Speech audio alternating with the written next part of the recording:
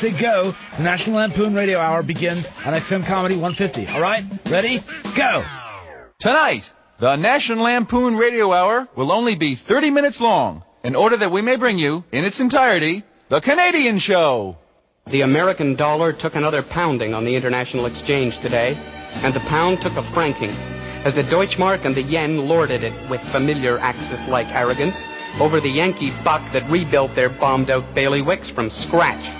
Well, this is one Canadian who thinks it's time to speak up for the American dollar or else unpeg our currency from theirs, which, given the high possibility of an invasion, seems unwise. Can you name me one nation that's anything like the Americans? I thought not. Whenever there's a fire, a flood, an earthquake, or another act of God anywhere in the world, who gets there first with cameramen, photographers, reporters, and color commentators? The Americans. Yet when a tornado hit a Midwestern town, causing what President Nixon called the worst disaster he had ever seen, with the exception of his personal tax returns maybe, did one country from Southeast Asia send in an eyewitness news team? I ask you. Whenever, for 200 years, the people of Cuba, the Dominican Republic, Chile, Bolivia, Mexico, the Philippines, Libya, Korea, and Cambodia didn't know what was good for them, who helped? With CIA agents, Marines, counterinsurgency forces, and bushels of laundered cash. The Americans. When tiny Vietnam found itself being overrun by Asians, who came to its aid? I, for one, am damn glad the Americans had the generosity to invade Canada 3 times, or we'd never have found out who our real friends are. And when Canada decided to dam James Bay, flood the tundra, and destroy the ecology of the North in order to produce hydroelectric power, it was the Americans who offered to buy that power at a price they could afford. Come on, let's hear it. Who but the Americans could have produced the DC-10, the technological breakthrough that's done more to control the population explosion than anything since the fragmentation bomb? You talk about your Japanese technocracy and you get the electric dildo. You talk about your German technocracy and you get 18 minutes of silent recording tape. But you talk about your American technocracy and you get men on the moon playing golf and drinking Tang. And right here on our Canadian streets, there are draft dodgers, free to come and go as they please as long as they don't talk out of turn or get too near the border. And many of them have pockets full of letters from Mom and Dad back home, begging them to turn themselves into Leavenworth for the commies they are. Sure, the Americans are in a bind right now, but they put their scandals right in the store window where they're sold to the highest bidder. And when they come out of this, with their flags flying at half-mast, and they will, who could blame them if they said to hell with the rest of the world and gave back the 60% of Canadian land and 70% of Canadian industry they own? And where would we be then? Would we know what to do with it? I ask you. I'm one Canadian who's damn tired of watching the Americans kicked around, and I'd give up watching the American news if it wasn't the only channel I got. And another thing, President Nixon announced the other day that when he's paid off his debts, his lawyers, and all his back taxes, he'll be broke. And not a single Canadian has offered to help.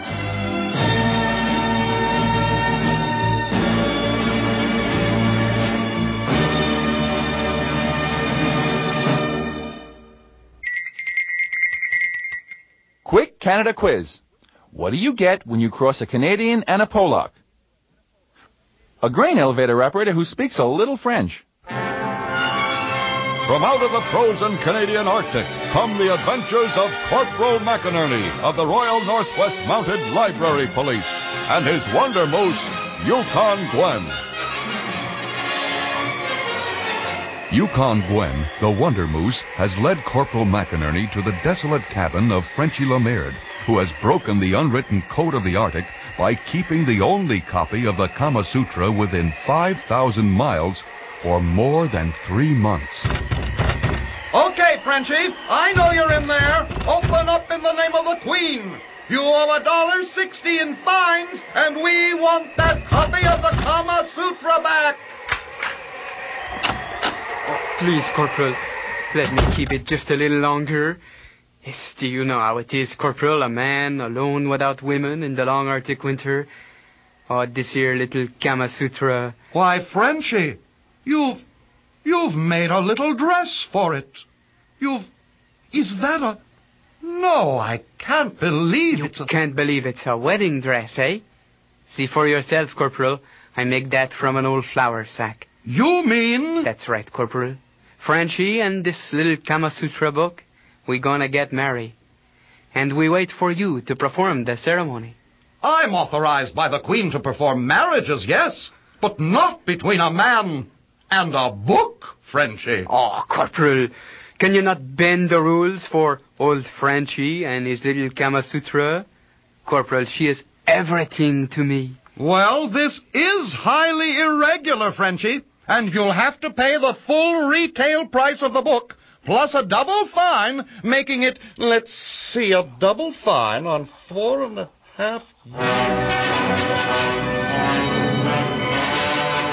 It is now several hours later, and Corporal MacInernery and his Wonder Moose, Yukon Gwen, are headed back to Dawson City for their next assignment.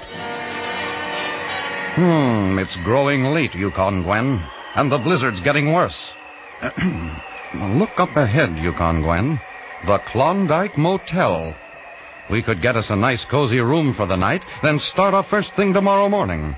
Nobody's going to miss us tonight. You can just stand outside while I go in and register. I mean, who's going to know? You know, Gwen, up here in the Arctic, a man gets lonely. Listen in again for the further adventures of Corporal MacInernery of the Royal Northwest Mounted Library Police and his Wonder Moose, Yukon Gwen. Oh, Gwen, you're wonderful.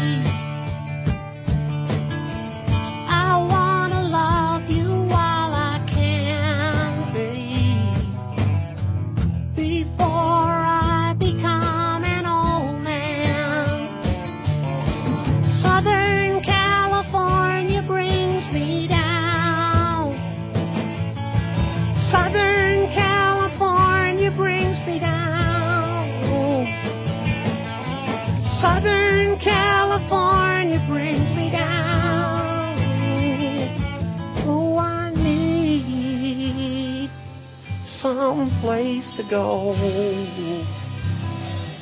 Oh, North Ontario. It's safer than Alabama. It's safer than Ohio. Oh.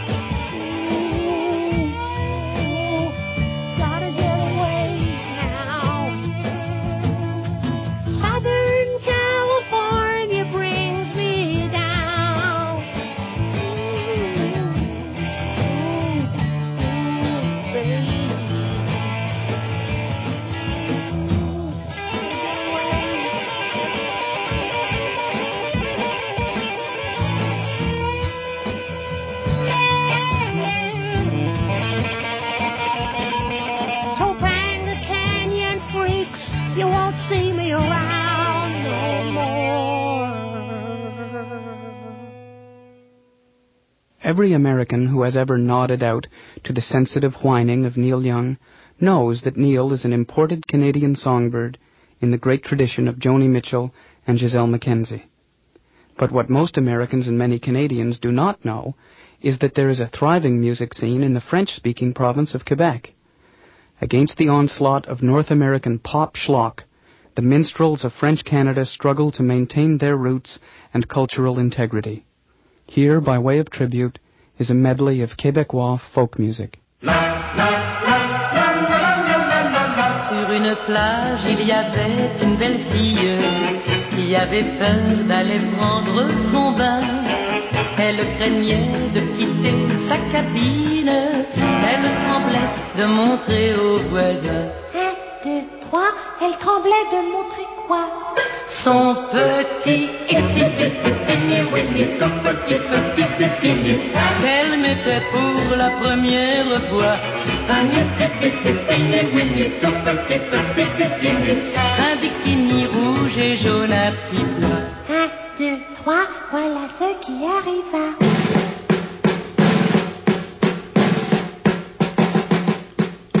Maintenant, il est trop tard. C'est parti pour le hasard. Un chemin tout étoilé vient d'ouvrir l'immensité. C'était la nuit et la lune brillait et les feuilles frissonnaient. Dans cette nuit, à 3 heures, dans une rue de mon quartier, j'entendis échapper deux garçons se discuter. C'est Saint-Louis et puis il y avait des contrariétés. Si tu marches chez lui, je ne peux te pardonner.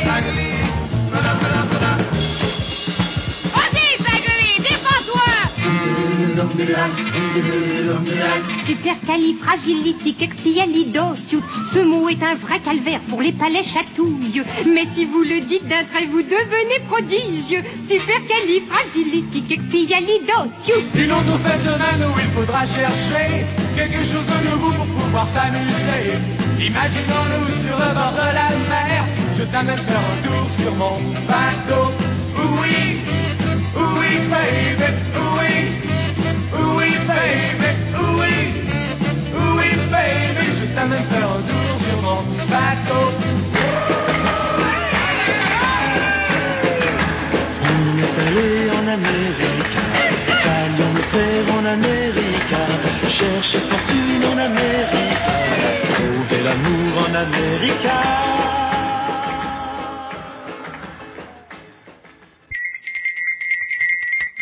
Quick Canada Quiz. What was number 1 on the Canadian hit parade when Wake Up Little Susie was number 1 on the American hit parade?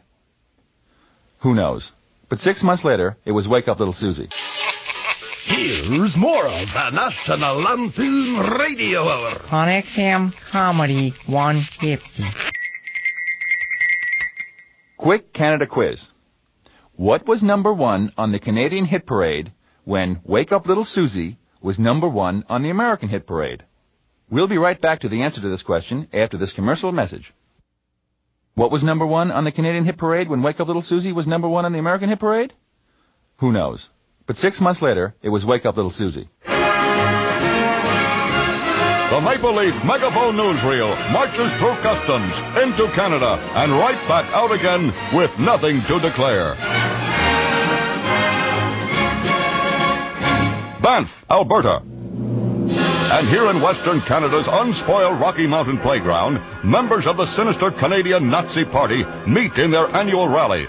The strutting beige shirts gather to stage a book burning of Canadian authors' works, but call off their plans when not enough books can be found to start a fire.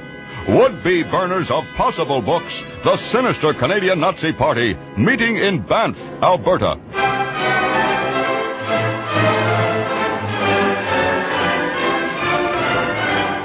Moose Factory, and blood stains the snow in this isolated subarctic community as Royal Canadian Mounties battle Eskimos after being sent to repossess an iron lung. Softened by lush living off the profits of their soap carvings, Moose Factory's Eskimo tribe had gone on an iron lung shopping spree. This tubercular 98-year-old Eskimo woman is dragged from her iron lung and out into the cold where she belongs, as husky dogs bark and a finance company representative adds up interest charges. Royal Canadian Mounties doing their duty as always in the blood-stained northern tundra.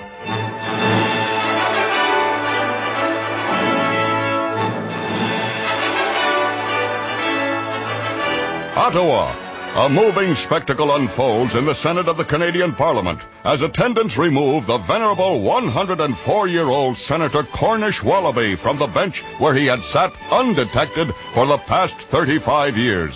Listed as dead in Senate records, the grand old man of Canadian Parliament was discovered during the current recess by a cleaning lady.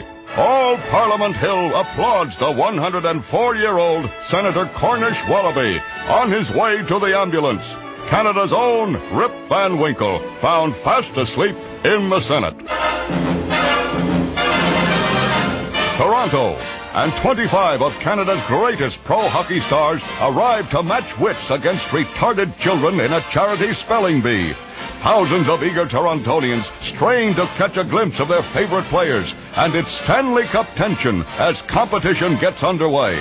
Our Maple Leaf Megaphone Newsreel camera catches the concentration on the faces of the contestants and the disappointment as all 25 of Canada's greatest pro hockey stars lose out in the qualifying rounds. Little Jimmy is a happy mongoloid and a champion speller. Pro hockey stars lose out to retarded children in a charity spelling bee.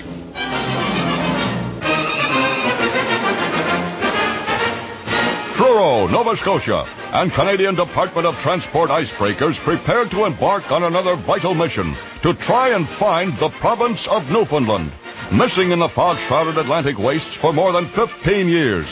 Previous expeditions have had to turn back empty-handed, but hope runs high that this time Canada's 10th and newest province will be located at last. Rescue ships setting to sea in search of the missing province of Newfoundland.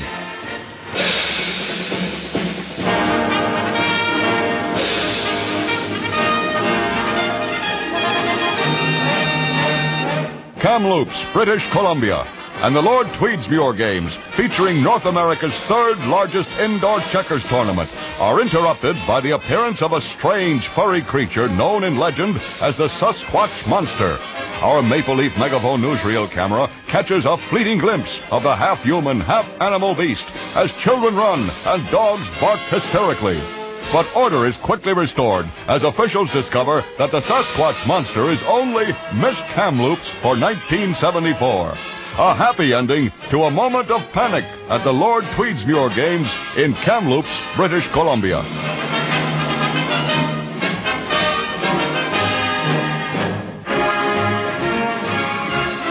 The Maple Leaf Megaphone Newsreel marches through customs into Canada and right back out again with nothing to declare. You are listening to the National Lampoon Radio Hour.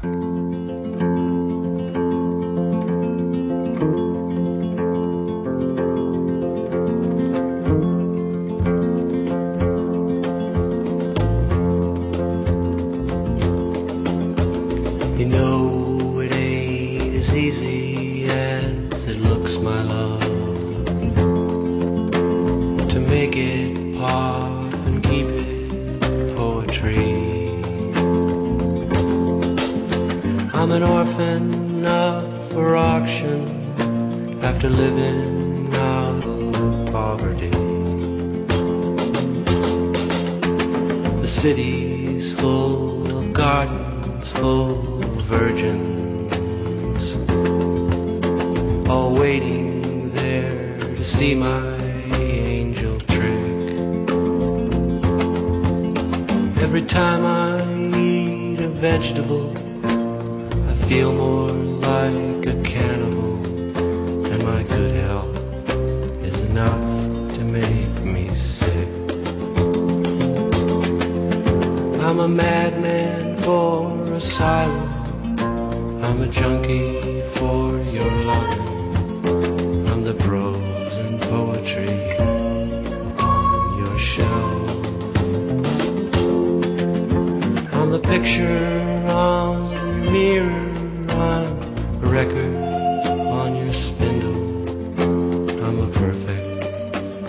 imitation of myself.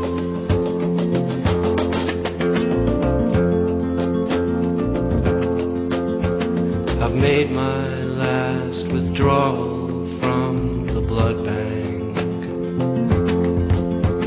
to paint into the corner of my smile, and my suitcase full of parachutes, lace valentines and hero suits got lost or stolen down the road a mile.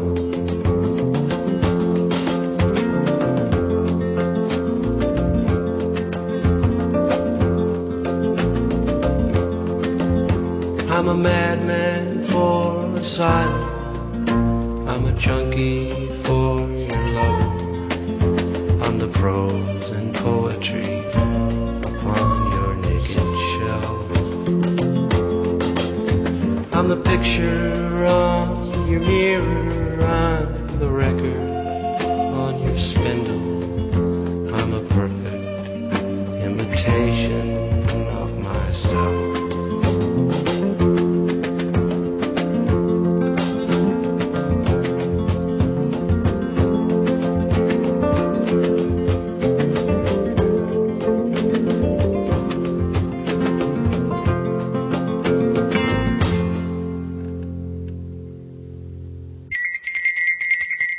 Quick Canada quiz. What do you say to a Canadian who has just come into a little money? Bring me back a carton of Luckies. You know, we're very happy that CBC, the television network of Canada, are carrying our show through all of Canada. And for our Canadian viewers, we're going to feature our twin pianos now and play the Make Believe Rag.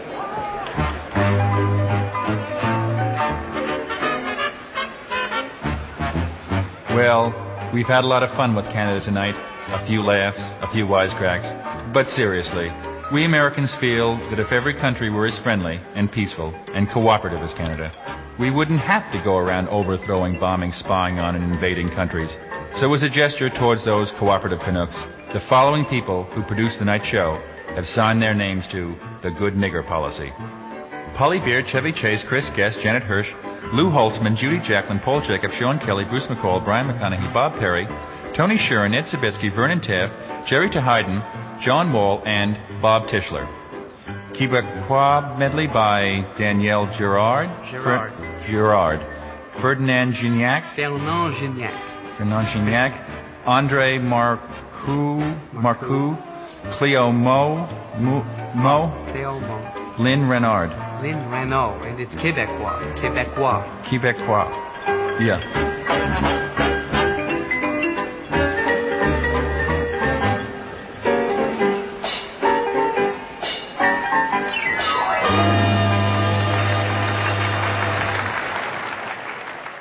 You've been listening to the National Lampoon Radio Hour. Tune in next time for more Lampoon on XM Comedy 150.